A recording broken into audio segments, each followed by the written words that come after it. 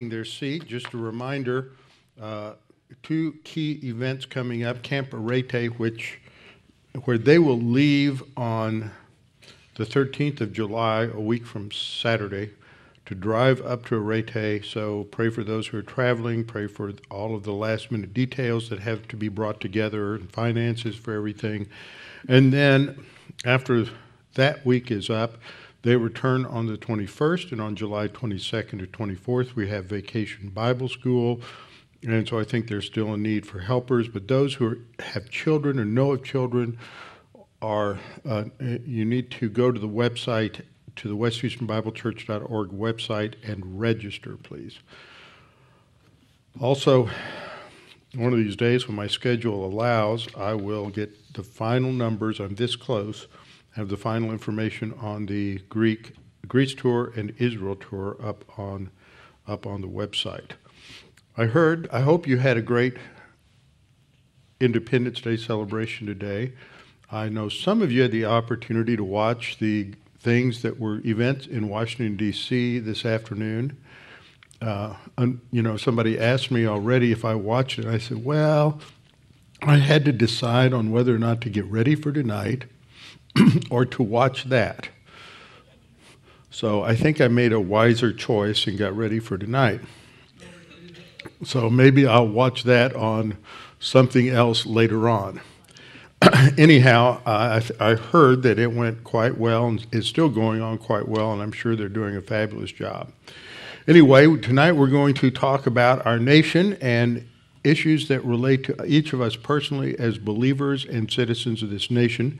So before we begin, we need to make sure that we're in right relationship with the Lord, that we can focus on what we learn from the Scripture and application of the Scripture in this important area of our life, and that God will help us to understand maybe some things that we need to think through and come to understand in a better way about how we view our government. So we'll have a few moments of silent prayer to make sure we're in right relationship with the Lord, and if necessary, to confess sin in silent prayer. And then after a few moments, I will open in prayer. Let's pray.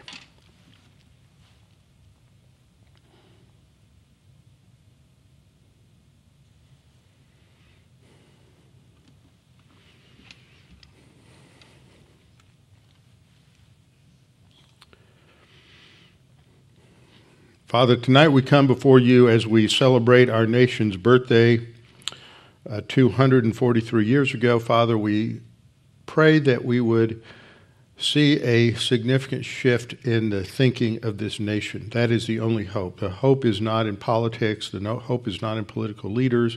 The hope is not in education. These are mere symptoms of the problem. The real problem is a spiritual problem, that this is a nation that has departed from its historic biblical Christian roots, and that as a result of that, they are adrift in terms of a foundation for their sense of freedom and independence, and therefore the whole concept of liberty and justice and freedom are being redefined in terms of extremely pagan notions that are 180 degrees contrary to that of the vision of the Founding Fathers and those principles that are set forth in our founding documents. And as a result, we have a much divided nation, and we have tremendous conflicts. We have a nation that is comprised of incredible amounts of anger and hostility toward one another. And Father, the only hope, the only solution is for people to return to that unifying foundation that marked our beginnings, which was on a Judeo-Christian foundation, an understanding of the truths of the Scripture, and a recognition of who we are as those who are creatures created in your image and likeness. And Father, we pray that you would continue to raise up leaders who have a solid foundation in understanding the truth of Scripture, a solid foundation in understanding the history of this nation, and who will not be swayed by pressure or by bullies or by blackmail or whatever may seek to intimidate them Father, we pray that you would raise up these kinds of leaders that will stand firm, will have truth and integrity as the foundation and bulwark of their thinking, that we may preserve our freedoms, that we may continue to proclaim the gospel of Jesus Christ and teach your word in this nation and throughout the world. And we pray that you would help us to understand the issues that face us as individual citizens, that challenge us, challenge our beliefs, that confront us with open hostility, that we may come to understand how we should live and how we should think about these things. In Christ's name, amen. Tonight, what I want to do is have an Independence Day special. I'm going to try not to make it a two-parter, but I have 14 pages of notes, so that may not be possible. But I think I can summarize most of it because it is, as we'll see, something that is important for us to understand and something for us to talk about. And right now I see a problem because, oh, there we go. There we have lights now. I want to talk about Thomas Jefferson. And I want to talk about him as the first in a series of studies, biographical studies on the Founding Fathers that we can have as specials at significant times, such as the 4th of July or Constitution Day in September, other times during the year, to help us understand the Christian roots of our culture, of our founding documents, and that really is what made America great. America was not made great because of secondary issues. The secondary issues related to economy, related to military, related to education, related to industry. All of those were secondary. What was primary was what created the frame of reference, the mental attitude that formed and shaped this nation, and that was derived from the Scripture, from the Bible. I want to begin addressing a question that's a very good question, important question. That is, why do we take the time to talk about history? Why do we take the time to talk about the history of this nation? Why do we take the time to talk about and focus on some of our founding fathers to understand the foundation of this nation? And I will explain that as we go along. First of all, I want to start with a passage in 1 Timothy. 1 Timothy 2, 1 and 2. Paul is addressing Timothy, a pastor in Ephesus under the Roman Empire, a time that was not positive to Christianity. Christianity was viewed at this time still as a subset of Judaism, and it was on the verge of being persecuted. In 1 Timothy 2:1, Paul says, "Therefore I exhort, first of all, that supplications, prayers, intercessions, and giving of thanks be made for all men, those who are our enemies, those who are our friends, for all men. For kings," then he explains this a little more, "for kings and all who are in authority, that we may lead a quiet and peaceable life in all godliness and reverence." This is a passage that isn't talked about too much when it comes to developing a Christian worldview and addressing the issue of a philosophy of government and a philosophy of law, but it is a vital one. What we are to pray for is that those in authority would leave us alone and give us the freedom to live out our spiritual life and fulfill the mandates of Scripture. That is, to proclaim the gospel and to freely teach everything that the Bible teaches without fear of government interference. If you were to go outside and look at your yard after some of the rain we've been having lately and it's all overgrown, and you say, "My goodness, that yard needs to be cut. I need to go read my Bible and I will pray about it." And if you did not, after you read your Bible and prayed about it, go get the lawnmower out of the garage and start it, or call someone to come cut your grass, then you would just sit there and do nothing. You're praying for something, and it's within your power to at least do something to get the answer to that prayer fulfilled.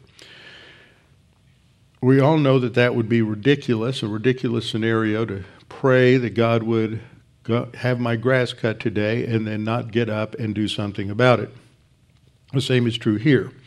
That when we pray for kings, for presidents, for governments, for all who are in authority, so that we can lead a quiet and peaceable life, then that entails us doing that which we can to ensure that.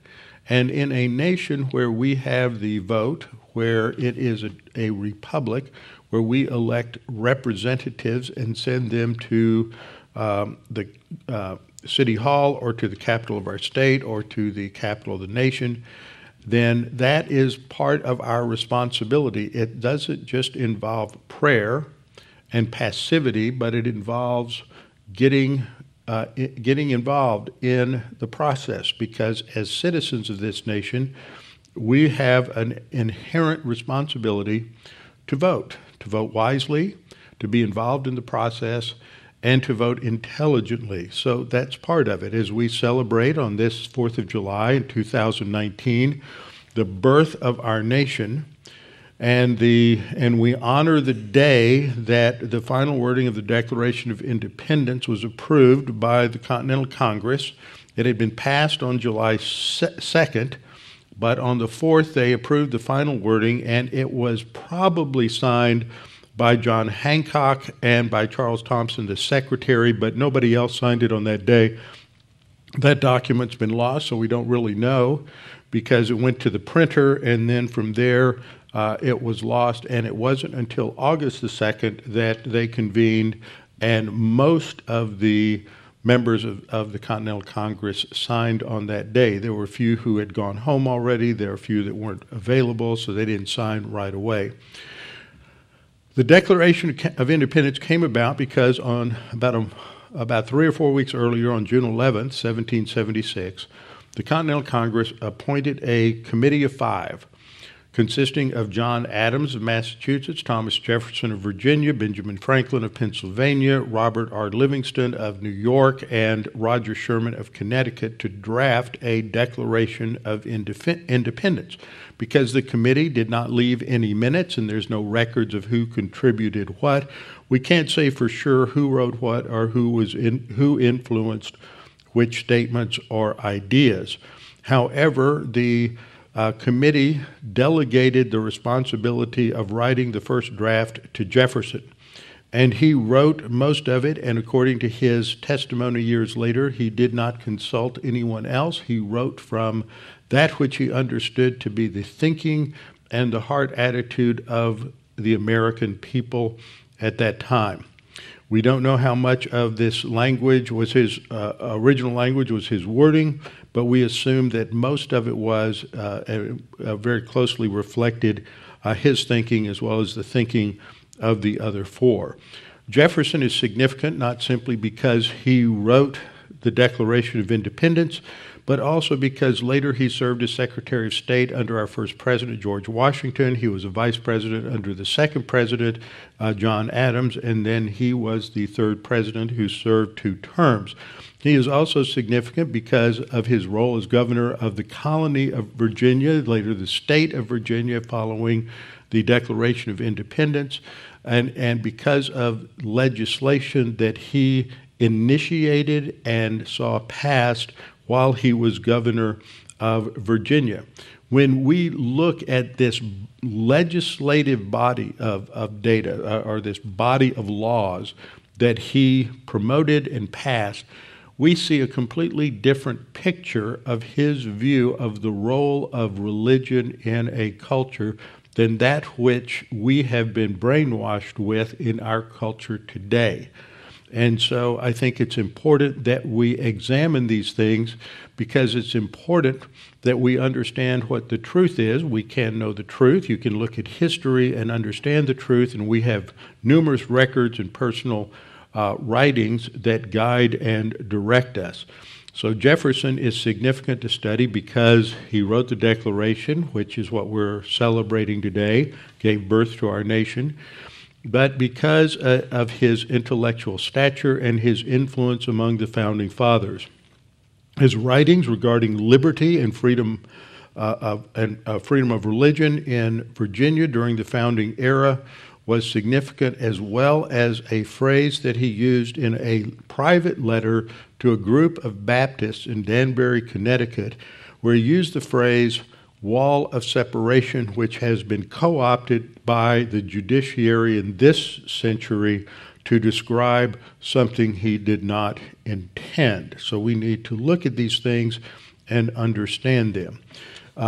As believers, we need to understand all of these issues. We recognize, number one, that history is God's plan that works itself out. We don't know what God's plan for tomorrow is, but on Saturday we will know, and it will be history. And so by studying history, as it has been said, we study his story. And only those who hold to a biblical view, a biblical worldview, have a true sense of history. When you and I went to school, we were probably taught, I was taught, you were probably taught that the father of history was a Greek by the name of Herodotus. Herodotus, unfortunately, lived about 1,000 years after Moses, who was the real father of history. He wrote Genesis and Exodus and Leviticus, Numbers and Deuteronomy, which gave a history of the origin of the Jewish people. History is God's plan worked out in our lives. So we need to understand those historical issues in our own culture because they are impacting court decisions today. They have taken away freedom from Christians to live out and to practice their faith, and they are under daily attack in the courts. Now, when we come to talk about politics, there are some people who say that there's no place for politics in the pulpit. Well, I would say there's no place for liberal politics in the pulpit, which unfortunately is what we usually get because for some reason conservatives have adopted a rather passive view about speaking about politics. They are afraid of the Johnson Amendment back in the 50s that threatened 501c3 status.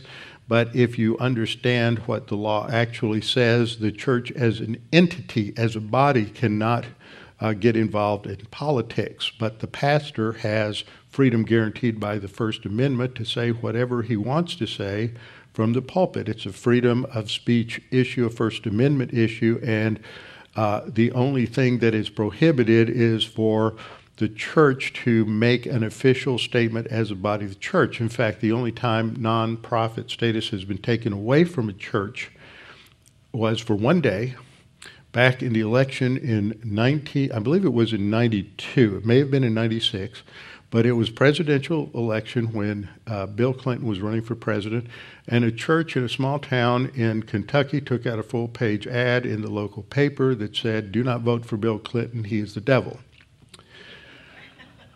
So the IRS, after much adjudication, took away their nonprofit status for a 24-hour period.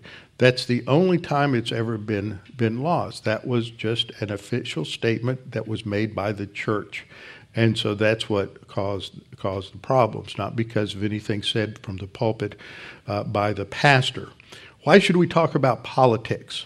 The term politics comes from the Greek word polis, which talks about a city. And in Greece, they were rather small. And it talks about how a group of people organized together as a polis would govern themselves. And so this relates to how individuals relate to other individuals within a city or within a nation. That is part of the social application of Scripture. So politics talks about how people organize themselves for governance. That immediately involves values and ethics and principles for the social and civil organization and the standards that govern how they're going to do that. That is what the Bible teaches us. All through the Scripture, there are numerous statements related to government and related to how a king should rule and how citizens should respond to the authority of a king.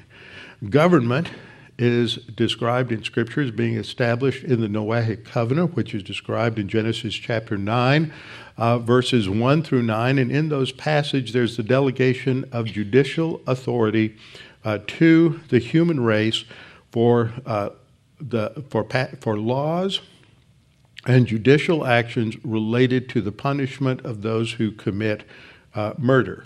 The fact that they were to punish or take the life of a murderer indicates that, or implies that there is a process, there's adjudication, there must be laws to determine differences between different kinds of murder, accidental homicide versus intentional, premeditated murder.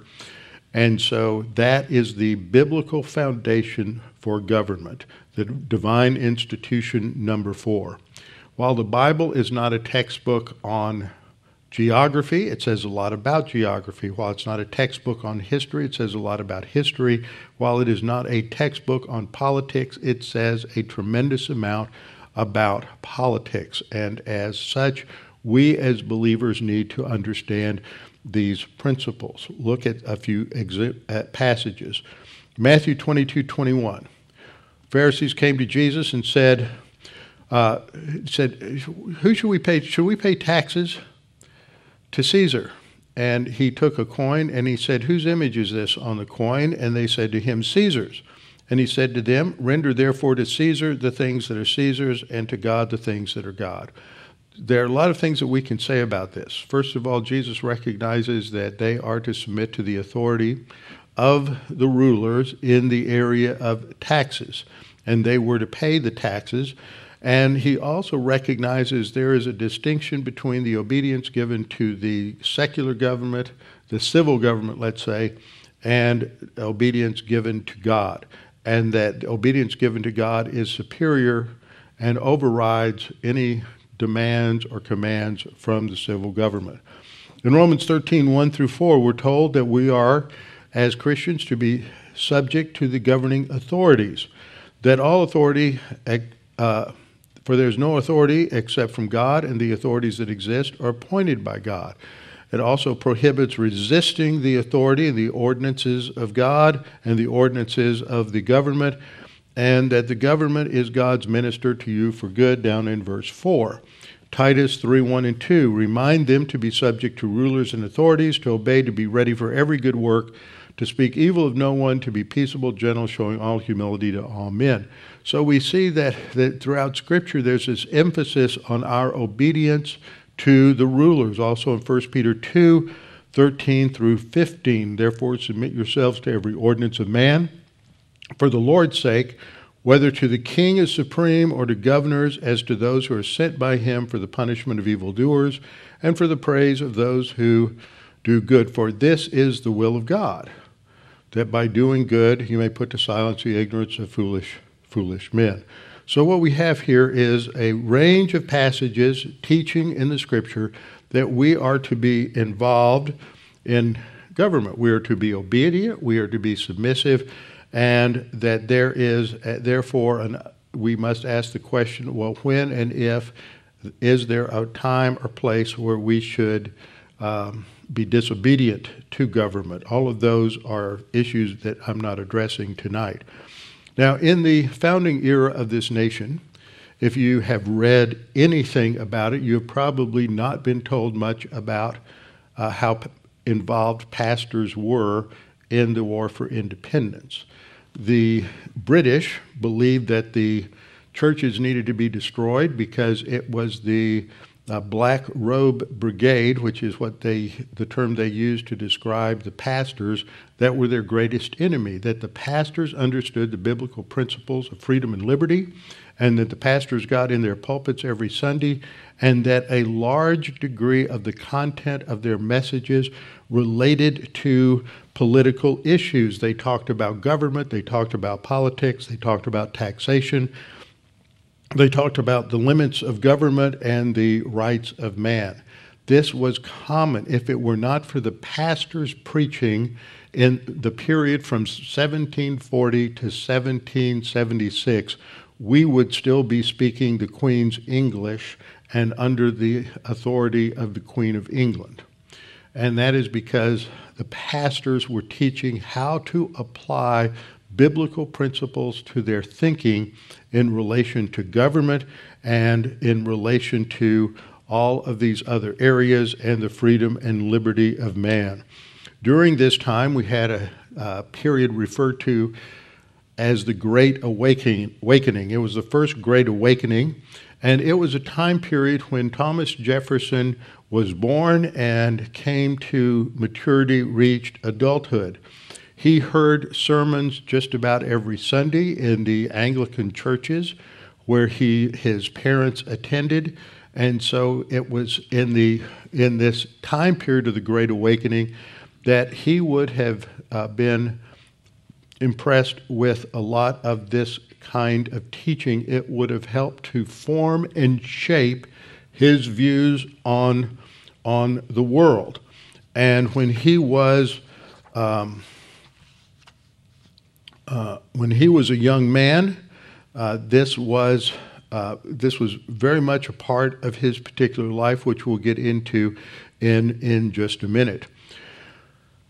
After the War for Independence, after the problems with the Articles of Confederation, once the Constitution was approved of and went into action, we had the first president was President Washington, followed by his vice president, John Adams. And then John Adams ran for re-election in 1800, and Jefferson ran against him. Adams represented the Federalist Party, which generally tended towards a stronger government and a less rigid interpretation of the Constitution. The Anti-Federalists had a more rigid interpretation of the Constitution and wanted more limited government. That was represented by Jefferson. Many scholars opine that this was the most vicious, malignant election in the history of this country. If you read the things that were written in the press about each of these candidates from the opposing party, you would think that both of them had the horns of the Antichrist and the forked tail of the devil, and they sought to destroy this country. It was in that election that the pastors of the North, now you have to understand what's going on religiously. In the North, all of these different all these states had denominations that were established. So all of the denominations got their money from the taxes of the people. And so it's a money thing. Always follow the money.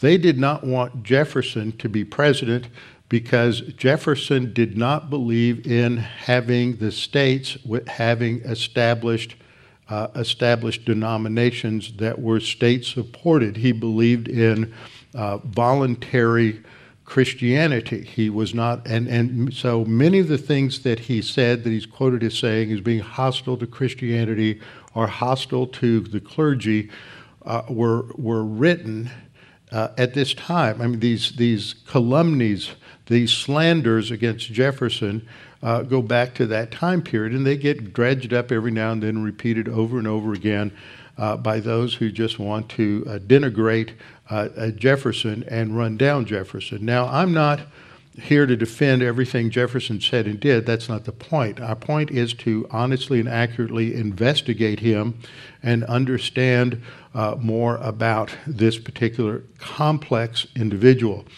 Jefferson was charged in that 1800 election with being an atheist. He was charged with being a deist, a demon, anti-American. He was a subversive. He was immoral. He was a racist. He had fathered children by one of his young slaves. And all of those things were said over and over again in the press so that many people believed them. But none of those charges were proven then or now. But they continue to surface to serve the same nefarious agenda of those who really want to develop an extremely strong government at the expense of individual liberty. Now, the first time I really read a book on Jefferson was a book that was written by Fawn Brodie and came out in the early 70s called Jefferson, An Intimate Portrait. And I didn't know anything about her, but as I read it, I started, my radar would go off. And there were things that she said, I'm not so sure, and I questioned and things like that. And that was the first time I ran across the whole question of Jefferson having an affair with one of his young slaves. She was probably 14 or 15 at the time. It would have lasted over a period of a decade or more, and that he fathered several children from her. Over the course of time, I read a lot more about Jefferson. I've read him. I have a book here that I brought from home called Founding Fathers, The Revolutionary Generation by Joseph J. Ellis. He's just as nasty and bad and wrong as Fawn Brodie was. In fact, we'll get into this later, but Brodie later wrote a book on Sally Hemings, and she wrote a book on Sally Hemings was the young black slave that allegedly Jefferson fathered several children by. And then also, and Ellis affirms the same thing in his writings. He wrote another book called American Sphinx, which is a biography of Jefferson. And so you keep hearing these things. This is what the establishment says about Jefferson. I have my undergraduate degree in history. That's the kind of thing I heard both in college. I'd heard it to some degree in high school, but I heard other ideas about Jefferson that caused me to wonder, question. And over the years, I've read a lot about Jefferson, about the Founding Fathers, and their particular background. A couple of years ago, another book came out written by David Barton. David Barton's a Christian. He's done a tremendous amount of work on the history of Christianity during the founding era. It's called The Jefferson Lies. And so a little bit of what I'm saying tonight is kind of a book review of that book, but reflecting some of the things he says there. It came out in the first edition, apparently, according to his introduction. Came out first edition, and he was just blasted by everybody who holds to these traditional anti-Jefferson views. It's interesting, Jefferson is blasted from both the left and the far right, and it's all based on a lot of this false information that we have. And so in this book, he writes something on the order of, it's in Roman numerals, so I have to really think about this, but he's got about a 47-page preface, and he's responding, this is a second edition, the paperback edition, and he's responding to his critics who blasted him, and so all he does is thank them because they made his case stronger, because he had to dig in his heels. He has a staff. When I first read Barton in the early 90s, I was not impressed. I was sympathetic to a lot of things he said, but in my opinion, I did my doctoral work in church history, and he just didn't document things. He made a lot of claims that nobody else made, and they weren't documented well. And I understand how difficult it is if you're just doing everything on your own with no staff and no money, that it's difficult to get to a lot of original documentation that at that time in the early 90s is housed somewhere like the University of Virginia or the Library of Congress or someplace like that. But over the years, he has always fought back against his critics. His scholarship has improved. He has a staff, according to this book, of 8 research assistants. I've met a couple of them over the years, and they all have degrees in history, and he has probably one of the largest private collections of original founding documents in this country, and they're buried in a vault somewhere. He's done his homework. And so what he did after he got blasted by several people, he went back and he documented every jot and tittle of what he said. And what I like about it is in many, many places, he gives the URL on the internet where you can go to that original documentation and find it. And you got to remember, in 91 or 92, when he wrote his first book, there was a baby internet. It was barely functional. and you didn't have this plethora of sources and archives, and people weren't putting all these original documents from the founders and to everybody else up on the internet so you could research all this stuff from the comfort of your own home. All of that is possible now. So he's just done a remarkable work. There are some issues I have with his theology in places. There's some issues I have with some other things. But he does a good job of documenting the claims that he makes about Jefferson and about others. So we live today in an era when education on these historical, political matters is lacking. Most of us in this room were brainwashed with a very erroneous and agenda-driven view of history. Yet nobody identified they had this liberal agenda view. And I'll tell you right up front, I look at history as God's history. I come from a Christian background. I believe that history and historical documents should be interpreted the same way I interpret the instructions on the tax code. Literal, historical interpretation, grammatical interpretation. And that's the same way that you should interpret the Founding Fathers and the founding documents. It has to be contextual. And that's why tonight we're going to spend a lot of time just talking about Jefferson, because when you come to the 1948 ruling where Hugo Black turned the historic interpretation of the First Amendment on its ear, he just yanks a phrase out of a private letter from Jefferson to a group of Baptists in Connecticut, and he doesn't do any contextualizing in history. He doesn't look at how that phrase was used for numerous centuries prior to Jefferson's use of it, does no historical background, and just plucks out of the thin air of his imagination a completely unique interpretation of the First Amendment. And so it's important to contextualize these things.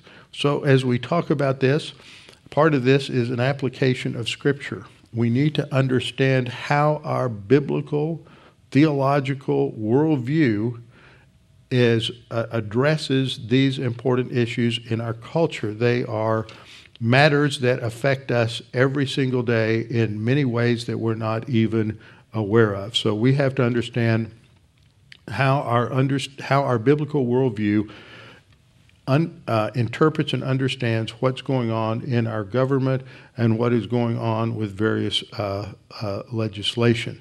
So I hope that as we go forward over the future years that we'll hit different founding fathers and understand their framework.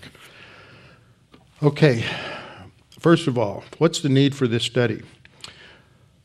Jefferson is attacked from the left and from the right. From the left, they accuse him of being racist. If they had had a Me Too movement in the early 1800s, they would have attacked Jefferson.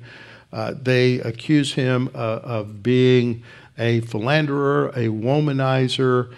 He owned slaves, so he was a slave owner, and they try to completely delegitimize him.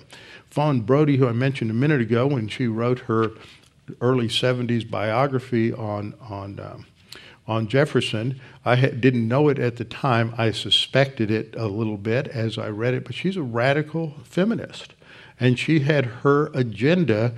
And what was happening as we look back on this is coming out of the 60s, there was this revolt against authority.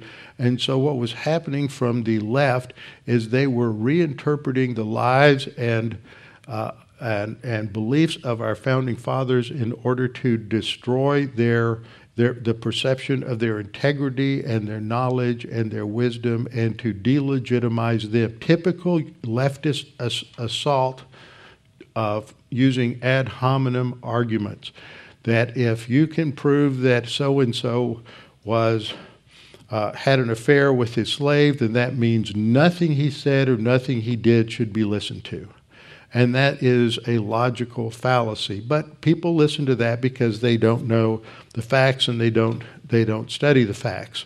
Not only has Jefferson been attacked from the left, he's been attacked from the right. There is a John Birch Society video out there called Facts and Myths that David Barton has taken apart piece by piece because they attack Jefferson as an anti-American and a complete enemy of America, and they believe the same lies that the left does. So at some point, the far right and the far left all believe the same lies. That's not true necessarily in everything, but it is true in this particular case. Second thing we're going to look at is Jefferson's life. What do we learn about his beliefs and his thinking from his life? And then third, we'll look at three specific problems that most people ask about or believe because that's what they were taught. And the first is that Jefferson had an affair with a young slave girl who was in her early teens, and that she got pregnant, had at least 2 children by him, and when he was ambassador to France, that she was brought over and he impregnated her, and on the way back she comes home and she's pregnant and has her first child, none of which is true. But this is to claim that he's a womanizer, a racist, and everything vile that feminists despise.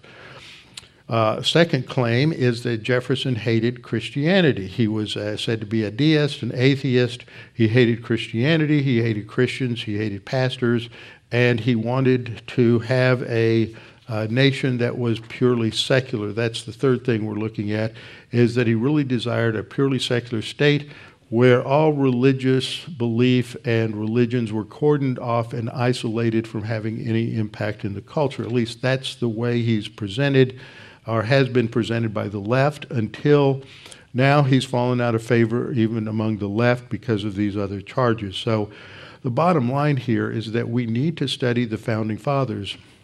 This whole thing about knowledge about their lives, their beliefs, and the impact of those beliefs on what they wrote is being denigrated today. I mean, as I started to work on this, I said, why is this even important? Sort of like Hillary Clinton. What does it matter now? Nobody cares.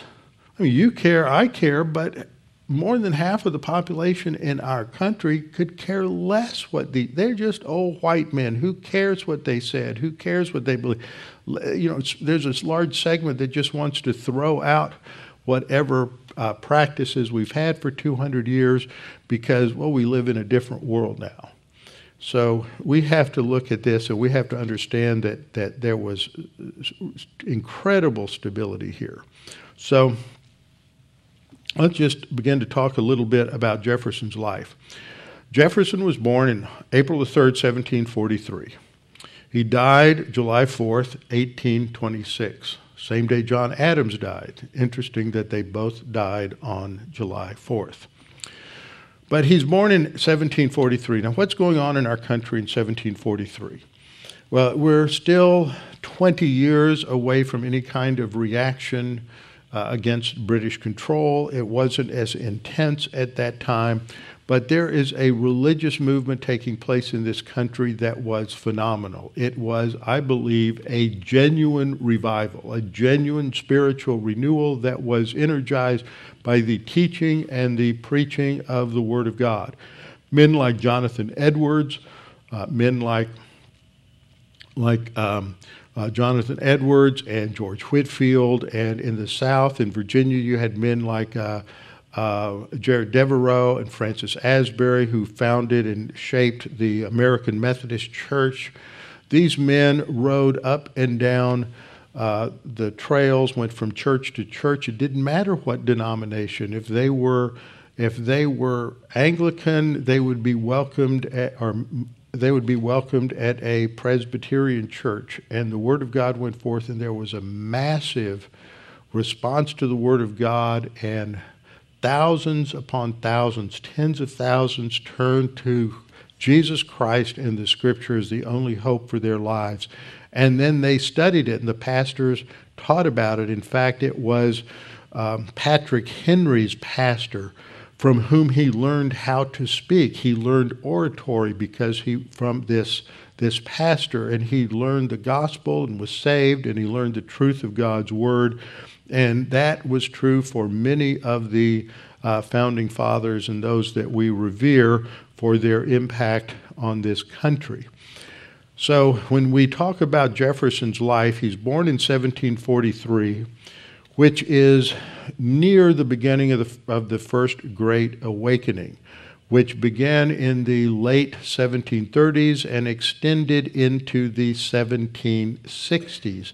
So in 1760 was when he went off to William and Mary to college.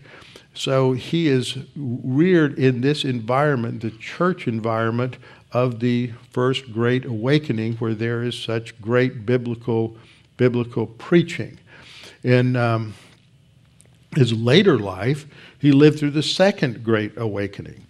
And there, in my opinion, there was a lot of good that came out of the First Great Awakening, not as much out of the Second Great Awakening. There was a lot of legalism and a lot of evil, a lot of heresy, and a lot of cults, Mormonism, and Church of Christ scientists and others came out of that Second Great Awakening. A lot of heresy, a shift to Unitarianism, away from Trinitarianism, and a shift to more of a work salvation. So there was a real mixed bag, and there was a rise of a lot of emotional religion and revivalism that took place in the 1820s and 1830s. Most of that happened on the frontier in Tennessee, in Ohio, River Valley, in Kentucky, those places. Not as much. That which took place on the Atlantic seaboard was much more stable and historical and biblically correct. But all of this influenced and had an impact on Jefferson's thinking. Jefferson more than likely held fairly solid, orthodox, biblical beliefs. I don't know if he's saved or not, only God knows, in his early life. He questions things about God through a period later on in life. Barton puts forth and defends a thesis that this is very likely the result of the fact that his wife Martha dies in 1782, and he is, according to all testimonies and witnesses at the time, just absolutely almost paralyzed by grief. And we all know people who go through traumatic loss in this life. I found out about a friend of mine I grew up with, going to church, went to college with, that just I hadn't heard from him in a long time. Last time I talked to him, he was on the skid spiritually, and I really didn't have any reason to talk to him again. But I thought, I wonder what happened to him. Found out that within a year or so of the last time I talked to him, he had developed early onset Alzheimer's, and he died 5 years ago. So he was clearly a believer. I knew him through the ups of his adolescent years when he was going to Bible class with me every Wednesday night. In fact, his mother drove us to a teen class. And later on, when he cleaned up his life from a lot of drug abuse and other things and found a wonderful woman who loved the Lord, and he had gotten very involved in a couple of ministries and had returned to the Lord for a period of about 20 years. And then life just didn't turn out the way he wanted it to. He was miserable at his job. He had this problem and that problem. And life wasn't what he thought. God didn't give him the things he thought God should give him, and he turned against God. We've all seen people like that. So probably in the later years, after Jefferson lost his wife, you see a shift in his thinking about God. He seems to come back to a more orthodox view in the early 1800s, but we don't really know what his ultimate spiritual condition was. Barton's not sure that he was saved, but Barton tends to be a little lordship. And so I tend to think on the basis of some of his writings that he was probably, very likely he was saved from his upbringing, but who knows. For the first 15 years of his life, until 1758, he attended the St. James Anglican Church of Northam Parish with his family. The church was pastored by the Reverend William Douglas, and it had a school which Jefferson attended for 6 years. Then the family moved to Albemarle County and attended the Fredericksville Parish Anglican Church, which was pastored by a Reverend James Maury from 1758 to 1760, and attended Maury School there, where he was taught all of the doctrines and beliefs of the Anglican Church, as well as history and logic and many other things. Maury was an advocate of what is known as Scottish Commonsense Realism. Most people that you read, even Barton speaks, I think, wrongly in this way, not specifically enough, that you read will just treat the Enlightenment as if it's homogeneous, that if there's all one thing, and they'll say so-and-so was influenced by the Enlightenment. Well, there were different branches of the Enlightenment. There was the Scottish Enlightenment, which was known as Scottish Commonsense Realism. Here are 4 basic tenets of Scottish Commonsense Realism. This is the Scottish Enlightenment. Number 1, they believe that there is a God. Number 2, they believe that God placed into every individual a conscience, a moral sense written on his or her heart. Third, they believe that God established first principles in areas such as law, government, education, politics, and economics. And these first or transcendent guiding principles could be discovered by the use of common sense, logic, and reason. And fourth, they did not believe there was a conflict between reason and revelation. Nearly all of the founding fathers were taught within the framework of Scottish Commonsense realism. So that was his background, that was his training, and then after he finished school, he went to college at William and Mary, and all of these schools had a lot of biblical and theological training as part of their curriculum.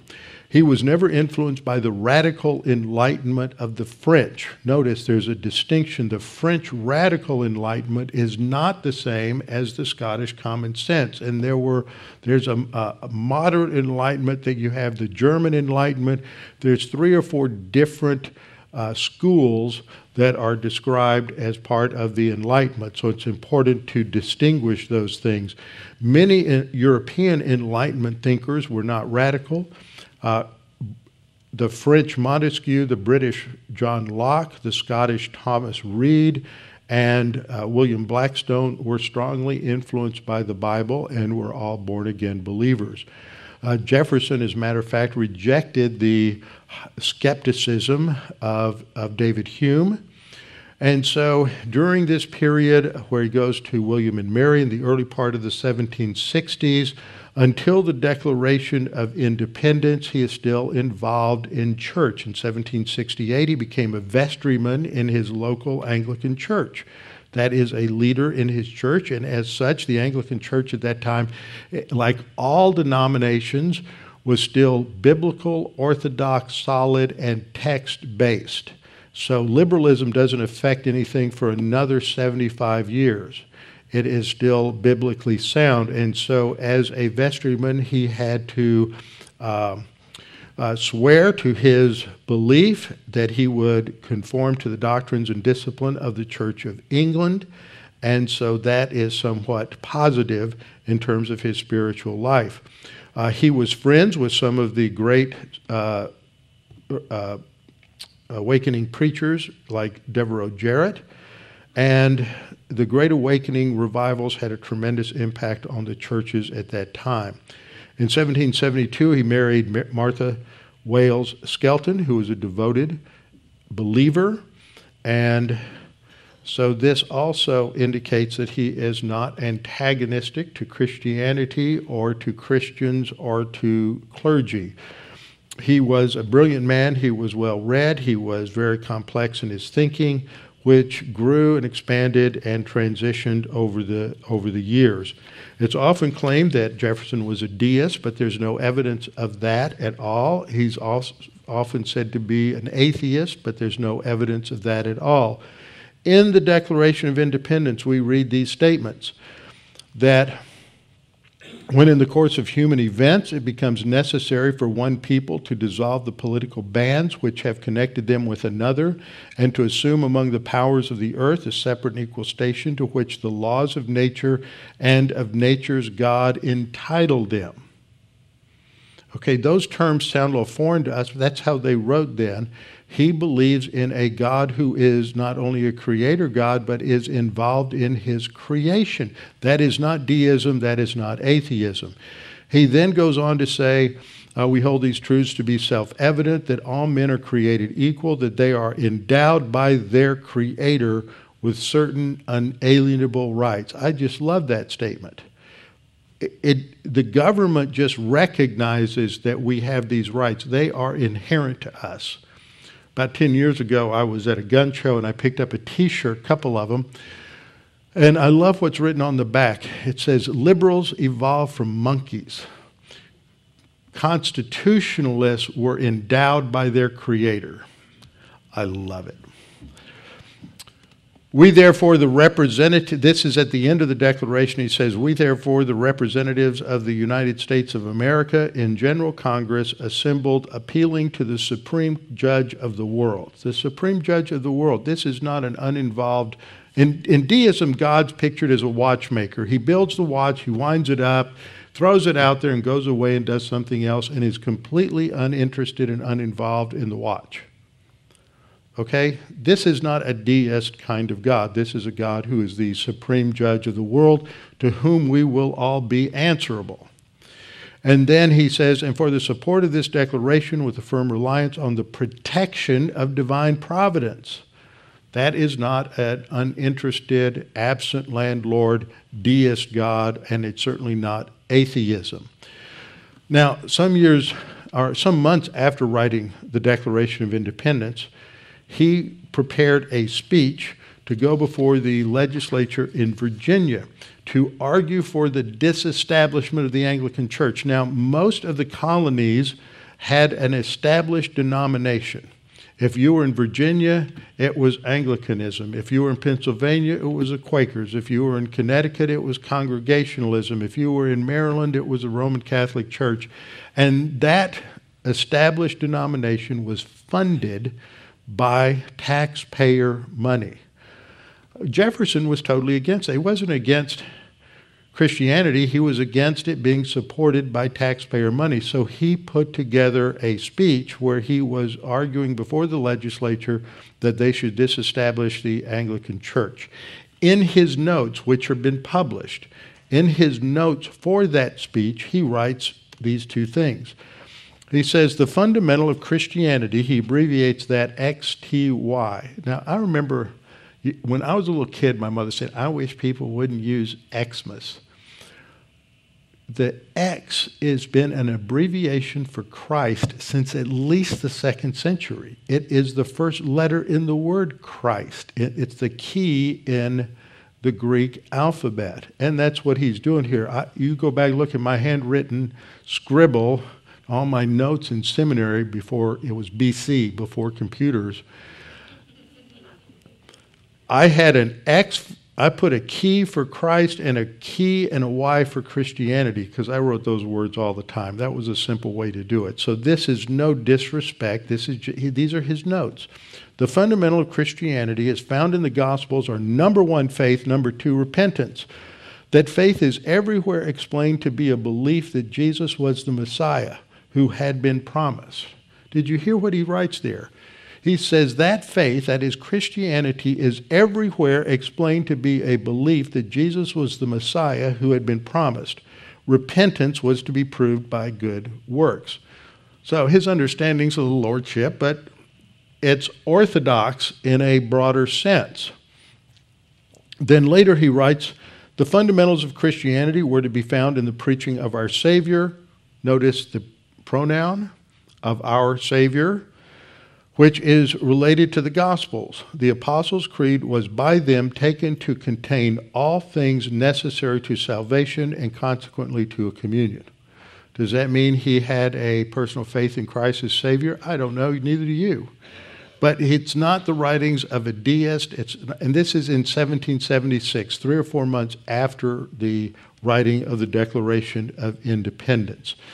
So, I wanted to talk about these 3 fake claims.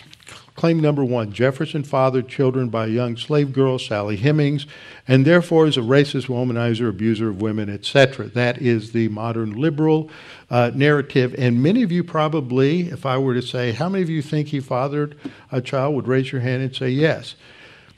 This has been a rumor about Jefferson since Jefferson was alive.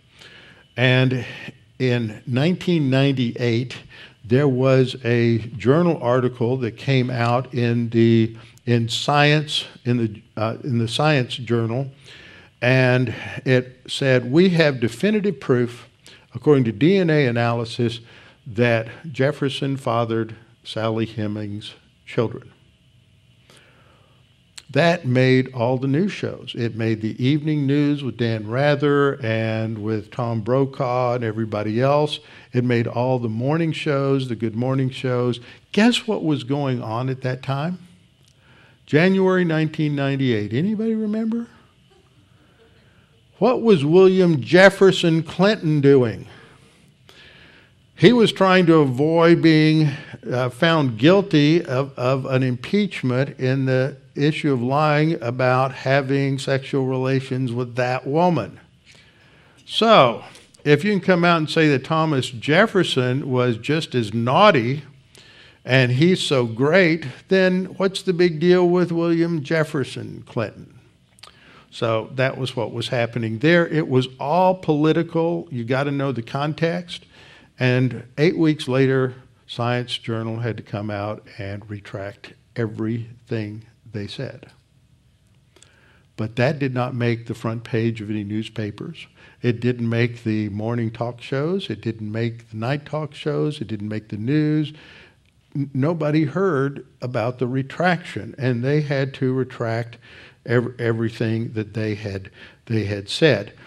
DNA has to be tracked to get paternity from the father. Jefferson had only one son, and he did not have progeny. He died young, and so there's no male line, no line that has a descendant from Jefferson's son.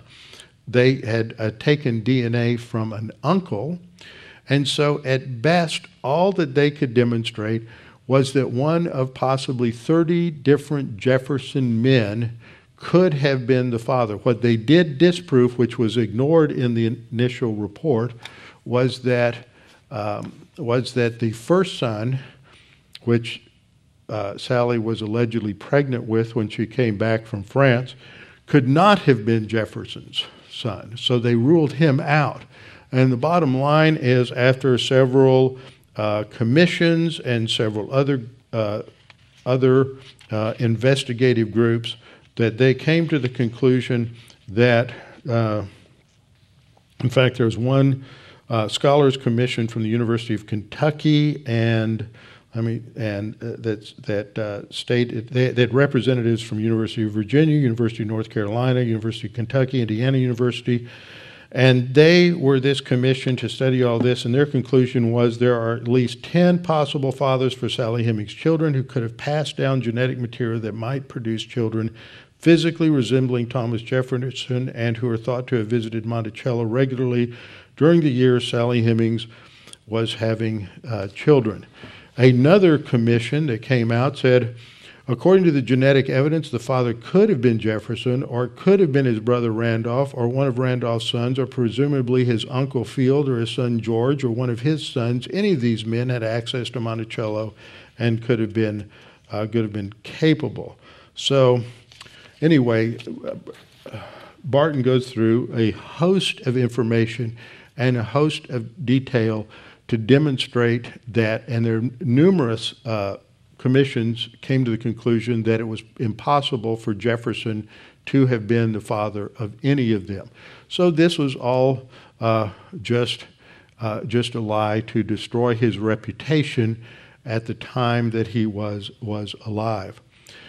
So we see that it's disproven by DNA. It's probably his younger brother, because the time that she got pregnant seemed to fit within a period of time but where his younger brother, was not married. His wife had died. He's a widower. He's lonely.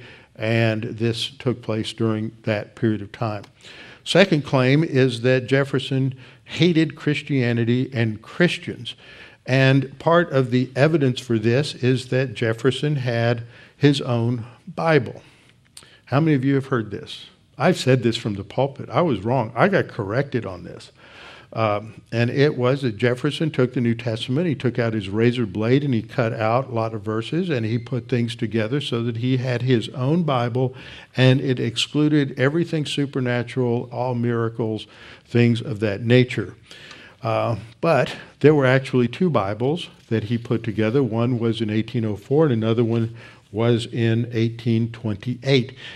You have to ask the question, why did he do this? What was his purpose? Well, in the 1804 Bible, what he did was he created an abridged version of the Bible. His purpose was to create a Bible that could be printed, published, translated, and distributed among the Indians. And so rather than having the repetitions of the synoptic Gospels, he went through and he picked key events in the life of Jesus where he did things and taught things, and then he pasted that together so that there would be an understanding of who Jesus was and what his teaching was. We have Bibles like this today that are synoptic Bibles and parallel texts and abridged Bibles and things of that nature that make it simple for some people to get a grasp of what the Bible is saying. It's not being done to cut out the Word of God. It's being done to create a simplified text so that people who are newbies can read it and get the big picture. When I was a senior in college, I bought an abridged New Testament based on the Living Bible, read it from cover to cover, and went, now I understand the framework of the Old Testament. It was great. I wasn't reading it for doctrine or teaching or anything like that. I was reading it to understand what the framework was so I could put all of the details together. In the 1820 edition, he witnessed a rise in immorality in the nation. And he went on an investigation. He read and searched through all of the ethical writings in history that he knew about, the Greeks and the Romans and Enlightenment thinkers. And he said that the teaching of Jesus was far superior to anything that they had written. And so what he did was he went through and he created a parallel Bible, English, Latin, and French, of all of the ethical statements of Jesus for the purpose of teaching, or for his own personal purpose of reading through all of the things Jesus said so he would be reminded of what his ethics should be. It was not an attempt to remove miracles or the supernatural. In fact, in the 1804 edition, there were a lot of miracles. Jesus healed people. Jesus cast out demons. There was a heaven. There were angels. All of that is present in the 1804 edition. The 1820 edition was not known for a long time, and then it was rediscovered and published in 1904 as an encouragement to ethical living. And yet people took it to mean, oh, he cut out all the Bible. That wasn't his purpose. He didn't hate the Bible. In fact, he invested in the publication of several Bibles over the years, so that the printers would have the money to be able to print the Bibles and publish them. That was called subscription. You subscribed, and you're basically investing in these printers. Today we would call it a pre-publication investment. Logos does this all the time. They want to publish something, and they want to make sure they have enough people who are going to buy the end product, so you get to pony up your money and give them your credit card ahead of time. And if they think they have enough people who are going to pay for the product when it's done, then they go and they do the work to convert it into electronic text. This was what they were doing. Jefferson also was responsible for legislation that would send missionaries to the Indians. He was responsible for legislation also that took taxpayer money for other things. One of the most interesting things is what happens in terms of the church that met in the Capitol building. Now, I am 7.5 pages into my notes. I have not hit the third one yet, which is the important one. That's church and state. And I have 12.5 pages of notes. So I still have 4.5 pages of notes to go through. I don't think I can synthesize all of that. So we'll come back and talk about the wall of separation and finish this up next Thursday night. Father, thank you for this opportunity to go through these things, to understand that your word had a tremendous impact on our founding fathers. And the two that are typically used as examples of deists and atheists, Franklin and Jefferson, were probably far from that. We don't know if they were actually saved at any point in time, but they were not what is often claimed. And Father, we recognize that just as in our culture you have a lot of believers who think like unbelievers, at that time you had a lot of unbelievers who thought like believers because they were surrounded by such a Judeo-Christian culture. And so they wrote these documents. They had tremendous wisdom, and as a result of that wisdom, we have the freedoms and liberty that we do. And when that foundation of Judeo-Christianity is removed, then the edifice of our liberty and freedom will not stand. So, Father, our only hope is in a restoration to your word and the truth of your word. And we pray that you would raise up men and women, teach the word, who will tell one another, tell others the gospel, and that we will see a genuine return to the scriptures in our country. It's happened before, and we just pray that it will happen again. And we pray this in Christ's name. Amen.